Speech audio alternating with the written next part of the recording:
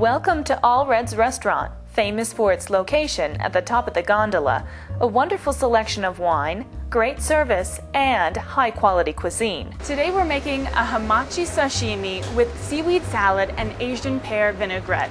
Does that sound good or what? Bob Scherner is here to show us the correct way to cut Japanese yellowtail, which is a key ingredient for this dish. Bob, what's the next step? Well, the next step is to find a piece of fish that is tremendously fresh. And we have a really nice piece of hamachi here, which is also called Japanese yellowtail. And it's you can tell it's very fresh because it's got a lot of redness to the bloodline and that sort of thing. Sashimi should be cut a little bit thicker than you normally would for like sushi or rolls or anything like that. So I'm just going to use my knife.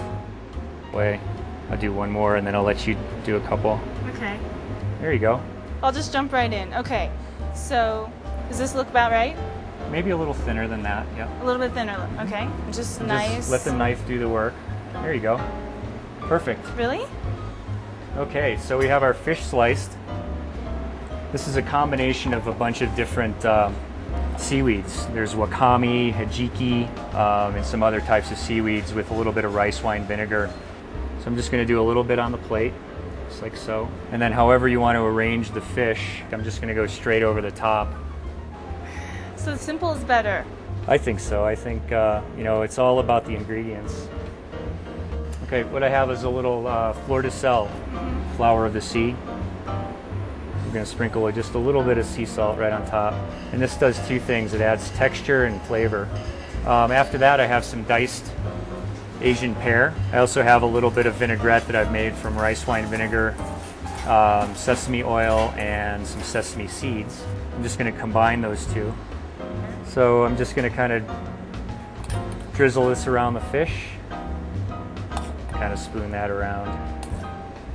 I have some daikon sprouts, and you could arrange them in a bundle if you want. I kind of like to kind of spread them out, a little more spontaneous and fun that way.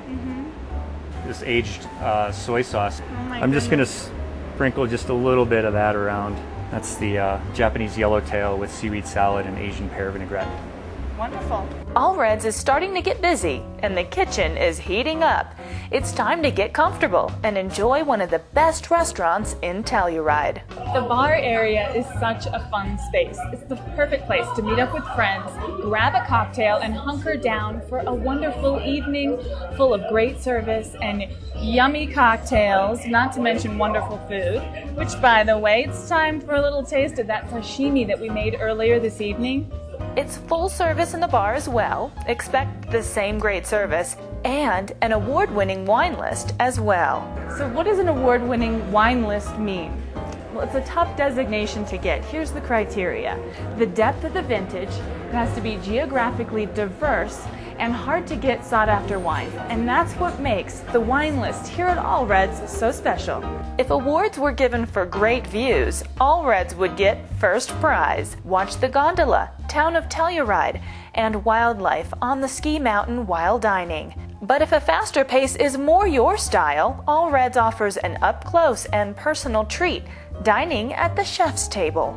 This is a little torchon of foie gras. It's a cold preparation of foie gras with golden raisins and an aged sherry vinaigrette. The chef explains each course, from appetizer to dessert to samples of wine. You're tasting the finest cuisine on the menu, specially selected by the chef. With a little seaweed salad and an Asian pear vinaigrette.